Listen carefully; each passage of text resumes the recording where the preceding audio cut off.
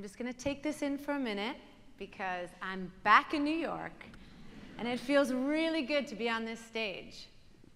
I left New York 25 years ago. I left on a whim. I was totally following my heart. I definitely wasn't following my head. And I've spent half my life now in Italy, raising a family, creating a restaurant, chasing after a dream. So it all began here, on these streets, in this town, in 1993, when I met my husband, Massimo Bottura.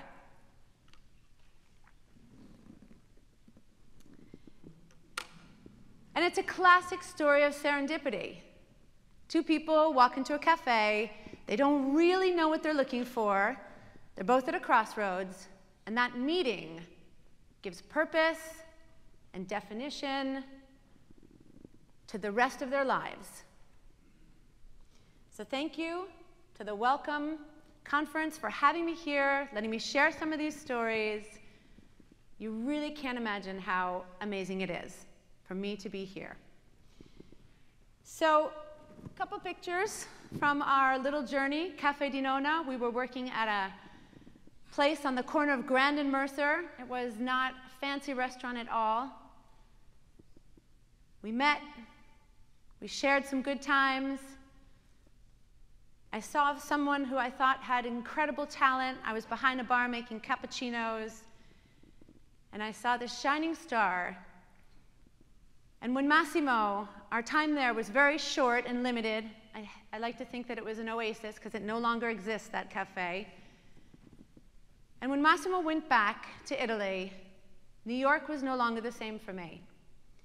And so I followed him. I followed him back to Modena, and 2 years later, he was opening a restaurant called Osteria Francescana.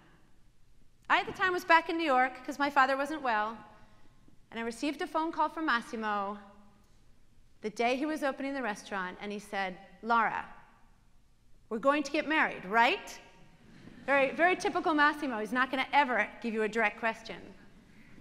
And I didn't really understand what was happening at the time. I don't even know if I said yes or no. But in hindsight, I realized that he was asking me to marry a restaurant.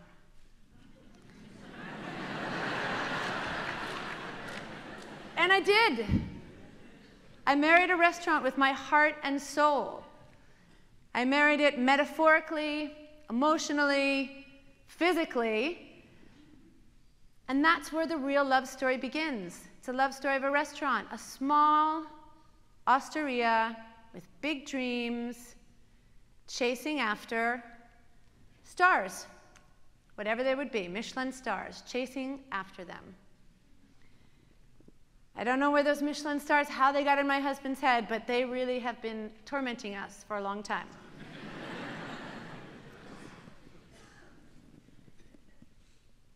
So, we skip ahead. Back in New York, 2016, we're no longer in that cafe on the corner of Grand and Mercer, but we're on a stage and receiving this award for the best restaurant in the world. And it still boggles my mind. I'm trying to figure out how we got there from A to Z, from an obscure little osteria in a lesser-known town in Italy, Modena, to one of the best restaurants in the world. So I just turned 50, and when you turn 50, what happens is you start kind of trying to compress the first half of your life and figure out what happened so you can get on with the rest of it. And so that A to Z I've been analyzing. How do you map that path? How do you know when things were really beginning or when they're ending? And what is it that changes inside of you during that process? So I'm trying to do that for you today. We all have different ideas about what it is to reach our goals. Some of the common words are hard work, struggle, humility, determination, focus, talent, luck. They're all in there, and they're all totally valid. But we also know that that path is never a linear one. And those Google Maps, as addicted as we are to them, they're not going to get you there. There's no choice between the fast route or the scenic route, and most of the time getting lost is part of the deal. What I've been recently thinking about is that getting from here to there is actually a lot more about the deviations and the disruptions that happen along the way. The disruptions that happen to you randomly and the deviations you choose to make. Those are the things that actually start giving definition to this whole big, massive thing that you're doing day after day. And when you look back, it's kind of the things that you really remember. So I'll do a very quick run-through of our last 25 years. 1995, we open. Big dreams. Massimo had run a restaurant for 9 years. He'd come to New York. He'd cooked with Elaine Ducasse. I really thought this guy knew what he was doing. He was determined. He was assured that this was going to be a great success. We opened a small restaurant, but right in the center of town. 5 years goes along, and there are no Michelin stars, but not even close, like not even near it. 5 years, and what does happen? We have 2 children. First Alexa, 1996, and then Charlie, 2000. And what I realized is that my career in the hospitality industry is over. And Massimo says to me in 2000, that's enough. We're not having any more kids. Because kids are not in that sort of trajectory of what it is to make a successful restaurant. 2001 comes along. It's spring. There's still no Michelin stars. And we get the worst review we've ever had. This review was a double whammy, because not only were they talking about how bad and how confusing Massimo's kitchen was, they didn't understand anything. They were also talking about the art on the walls. So there we were. I was getting criticized for my choices to put art on the walls, and Massimo for his kitchen. And he's such a drama queen. He was like, oh, we're going to close the restaurant. Forget about it. It's done. It's over. Now, we had invested everything in this restaurant. I mean, he sold his motorcycle, and we had no money. We were raising these 2 children. I said, no, no, no. We are not going to close the restaurant. Think about it in a positive way. They noticed us, okay? 6 months goes on. It's November. And that same restaurant guide comes up with this weird, like, new, innovative chef of the year, and it's Massimo Bottura. I'm saying, well, that's a lot of mixed messages. They changed their mind really quickly. But 2 weeks later, we got our Michelin star. Yay. Finally, there was our confirmation. We were doing something right. And like so many of us in this business, you get that first confirmation, and you're so excited that you go and spend all the money that you don't have fixing up your restaurant. You go to make it better. It's not enough that you got that first star, because the morning you wake up after, you're already dreaming about the next one. And so you invest in your cutlery, and your tablecloths, and your better kitchen equipment, and your team, and your people, and your ideas, and you work really hard, and you kind of wait around for that next star to come. Well, it didn't come for quite a while, another 5 years down the line, and I have to be very thankful to my dad, who was really great, across the Atlantic, watching us, giving us some good advice. And the best advice that he gave us all along the line, he would say to Massimo, be like a tree, grow slowly. Now, if anybody knows my husband, the only part of that sentence that he understood was grow, because slowly has nothing to do with his DNA in any way whatsoever. But it's a good thing that one word sunk in. And in hindsight, I have to say that I'm very thankful for those 11 years that it took for us to get that second Michelin star, because during those 11 years, we had time to mature, to know who we are, to find our identity, to get our team going, to get our feet on the ground, plant our roots, and be ready for the storms to come. A couple years go on, and we get invited to this new up-and-coming restaurant list. It's called the World's 50 Best, and it's 2009 when we get a letter to go to London. We didn't really have any idea. No one was talking about this list. It wasn't a big deal. I had no idea that we were even on the, who knows what number the year before. We go to London, and we were so casual about it. I think I was wearing a pair of black Converse sneakers, and we show up at this big, beautiful hall, and women have their hats on and their dresses. And they do this ceremony in such an amazing way, it really feels like the Oscars. They start counting from 50 all the way up to the number 1. And we were sure we were going to be like 49, 48, there you go. As we're sitting there, the numbers go. And they get to 14, and we still haven't been called, and I'm thinking, wow, this is something kind of amazing. And Massimo's phone is kind of bzz, bzz, bzz, bzz the whole time next to us. Do you know Massimo? You know he's always on the phone. And then we get announced, new entry at number 13. It was an incredible moment for us, an honor, and we were among so many of our colleagues that we respected. Unbeknownst to us, at that very same night, back in Italy, when I was thinking our friends were calling us because they wanted to know what was happening, actually, we were the centerpiece of this scandal on Italian television, national TV, about molecular cuisine. And they had been filming inside Osteria Francescana secretly while we're there in London. So the moral of the story is we don't come back to Italy as heroes in any way whatsoever. We come back, and our kids are teased at school, and we're at the center of this stovetop polemics about molecular cuisine. I mean, what is molecular cuisine anyway? Nonetheless, we ride out that storm. We ride out that storm, and we become stronger. And in the years to come, we eventually get what Massimo was keeping his focus on, which is 3rd Michelin star. And I have to say, it's kind of like that scene in the movie where, someone holds on to something so tightly, it gets them through the war, it gets them through being on a desert island. That dream of the 3 stars kept him focused and didn't let him sway. I used to joke around with him all the time, and I would say, Massimo, they're not going to give you that 3rd star until you're 50 years old.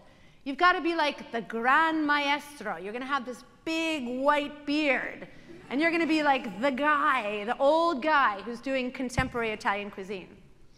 But I was wrong. They gave it to him when he was 49.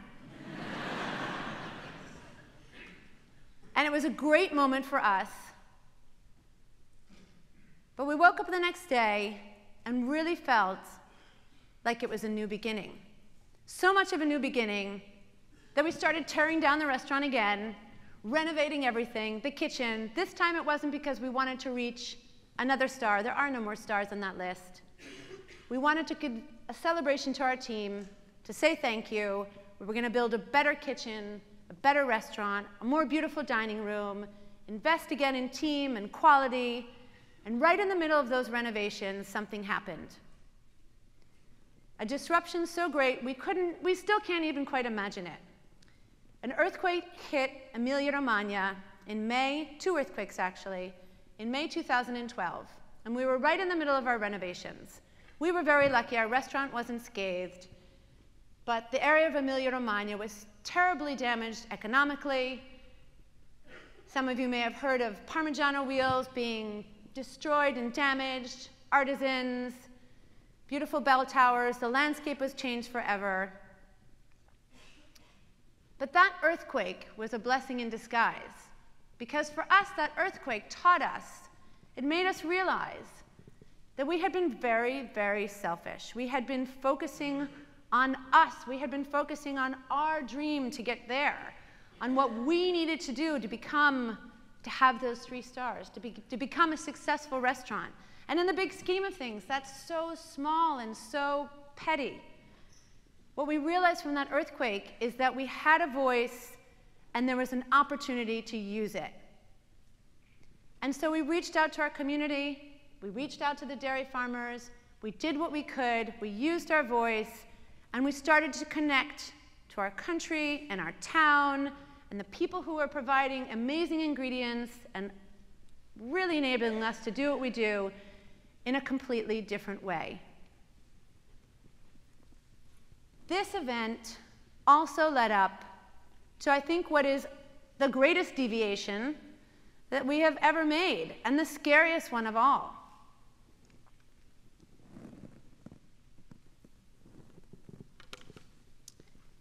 So,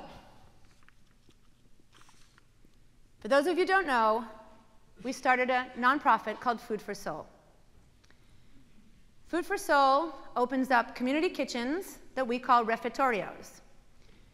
These refectorios work with food waste, food coming from ingredients that have been off the supermarket shelves, recycled, reclaimed, and we transform them into delicious meals in welcoming settings.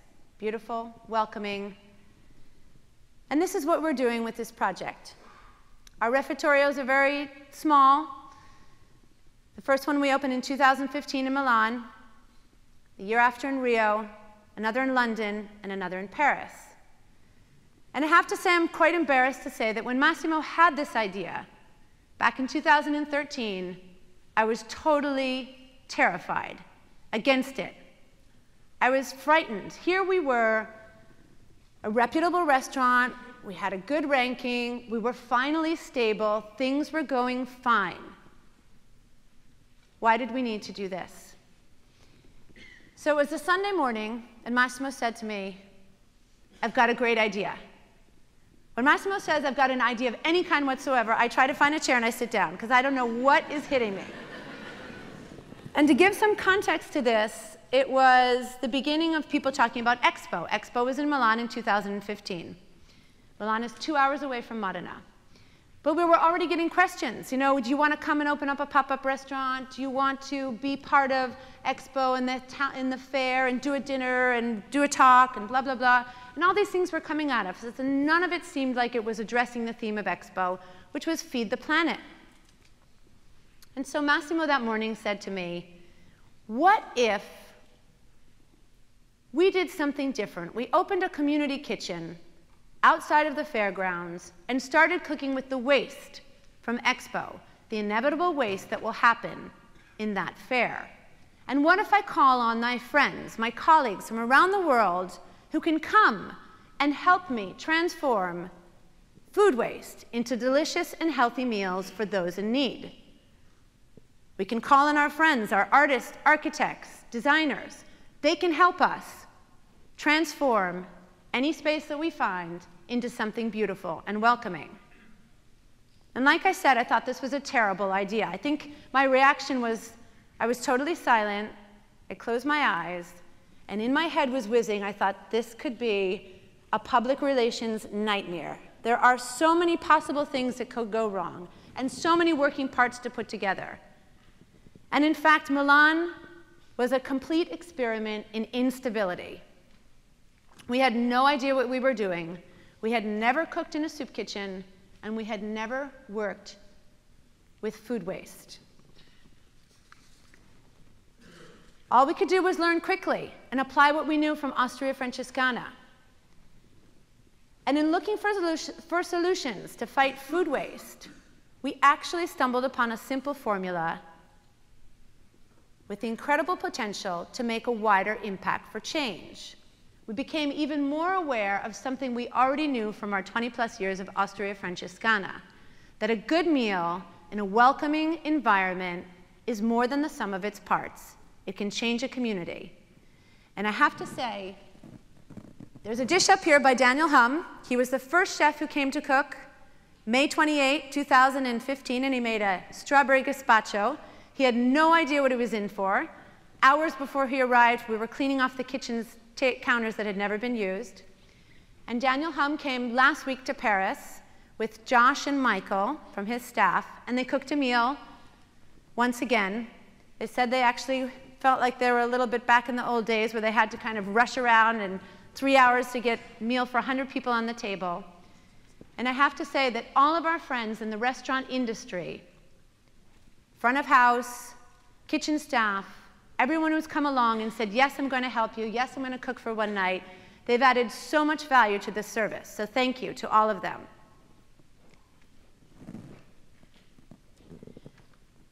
So what does a fine dining restaurant have to do with opening soup kitchens? I still can't quite figure that out. I'm in the middle of it. We're trying to move forward. But there's one word that comes to mind that really pulls them, the two of them together. And up here we have some dishes from Osteria Francescana, and we have a scene from the Refettorio in Rio, doing completely different things, and yet the aesthetic is a mirror image one of the other. So what connects the two is this Latin verb called reficere. My daughter studied Latin, thank goodness, I didn't. And reficere is really the root word of the Refettorio. And a refettorio is a place where nuns and monks would gather at the end of the day to pray and have a meal together. Nourish their souls, nourish their bodies. And that's where we got the idea for the refettorios. And it's what we do. At our refettorio kitchens, we're trying to bring dignity to the table. Reficere means to remake, to repair, but also to restore. It's also the root word of ristorante, restaurant. And that is what we're doing at Osteria Francescana, trying to create a holistic experience that is not just about eating a meal.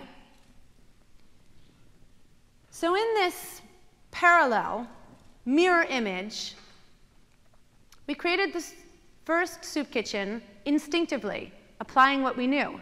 But when we went on to create the second and the third, we had to kind of take a step back and look, what were the values that we were trying to express?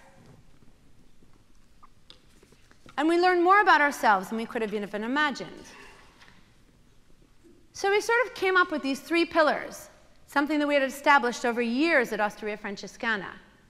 And the three pillars apply to both: quality of the ideas, the power of beauty, and the value of hospitality. On the top we have Osteria Francescana, and on the bottom we have some images of some of our refettorios around the world. Quality of ideas. Cooking is not just about the quality of ingredients. It really is about the quality of the ideas. And in a country like Italy, where you have beautiful artisanal products and history and traditions, you can get lost in the idea that creating a recipe is an intellectual act. It's not like riding a bicycle. You need to concentrate, you need to be humble, you need to use your technique, your mind, how you're going to put something together into an edible bite that is going to express who you are and how you see the world. And that's what we do at Osteria Francescana. But quality of ideas is also what we're doing at the refettorios. We're asking chefs, local chefs, chefs from around the world to come and share the quality of their ideas. What are they sharing? Trucks arrive every day with surplus from supermarkets, and most of the ingredients that are there are not looking so great. We're asking the chefs to take something that's not very beautiful, that's wilted, that's about to expire, whether it's a dairy or a meat or a vegetable, some stale bread, and turn it into something beautiful, healthy, and delicious. That's the quality of the ideas, and that's the hope that we have for working with surplus food, reclaimed food, and food waste. Power of beauty. Power of beauty, I came from the art world, so when I moved to Italy, I thought I was going to lose all of that.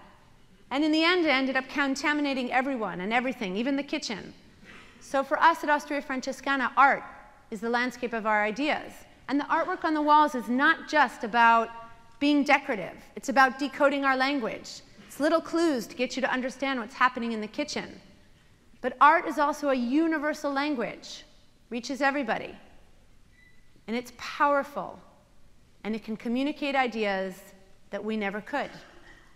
So at the refettorios, we believe that art is very, very important. Beauty is important. It's one of those indivisible goods. It doesn't need to be divided up, and it really can't. The more beauty there is, the more there is for everyone. And that means the people who are dining with us, the chefs who are working there, the volunteers that make this possible, and the community around us.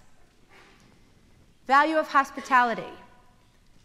So hospitality to us is about unlocking the power of food. It's about the storytelling, the sharing, what happens, the exchange at the table, greeting someone when they come to the restaurant, and making them feel that they are the most important moment.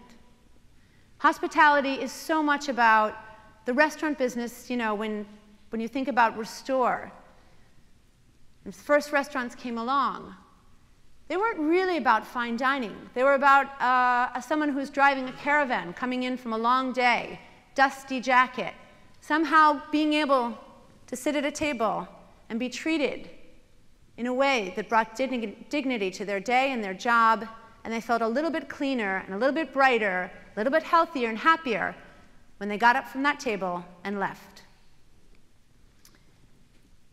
So the value of hospitality at our community kitchens is really about the volunteers. We ask volunteers to serve at our tables. We are not doing self-service. Every guest is invited to sit at a table of their choice, and they are served a 3-course meal. When we can, we address them by name. It's an opportunity to tell people what we're serving that night. It's an opportunity to ask people how was their day, or did they like the soup, or did they like the vegetable dish, the dessert? Would they like a second course? I read a beautiful quote by a French philosopher, Simone Weil, and she said, "Attention is the rarest and purest kind of generosity." And I think that's what we hit on here with the Refectorio project. A little bit of attention in a direct and focused way can go a very, very long way. So something's happening here. There's this boomerang effect happening to us. We created these community kitchens, and they're coming back at us and changing the way we see our own restaurants, and also what we think about what restoration means to us at Osteria Francescana. Perhaps they're shaping and changing our own future identity.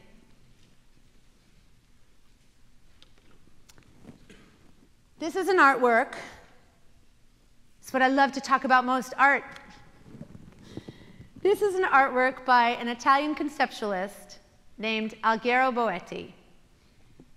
We love Boetti because he was so crazy.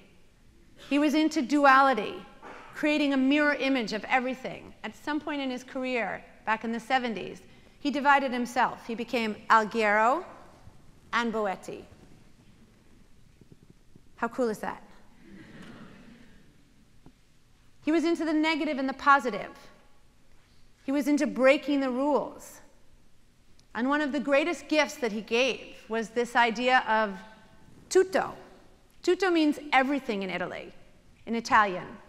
And tutto is something that keeps going around in our brain.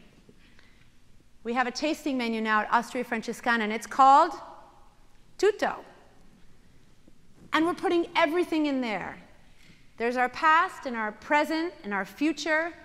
There's the traditional and the unconventional. There's hot, there's cold, there's luxury, there's simplicity. It's an all-encompassing idea. This menu is not about singularity, but what we've realized at Osteria Francescana is not about singularity. It's about duality.